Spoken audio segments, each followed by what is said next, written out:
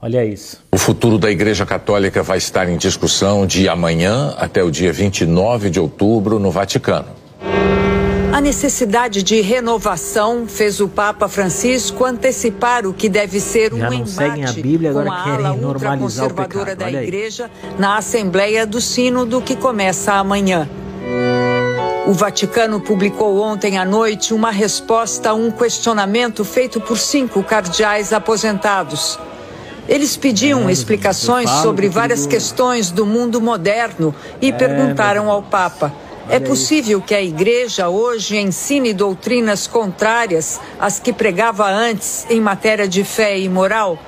Na resposta, o Papa Francisco não excluiu a possibilidade de que possam existir formas de bênçãos para as uniões homossexuais, mas reafirmou que o matrimônio é uma união exclusiva, estável e indissolúvel entre um homem e uma mulher.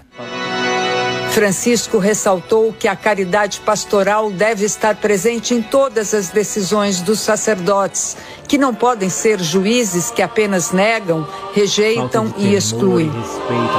Quanto à ordenação de mulheres, o Papa declarou que pode ser objeto de estudo.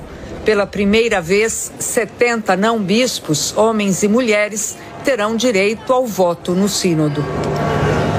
O Papa Francisco procurou reforçar que a palavra divina continua imutável, mas afirmou que as mudanças culturais e os novos desafios da história podem estimular a Igreja a expressar melhor certos conceitos.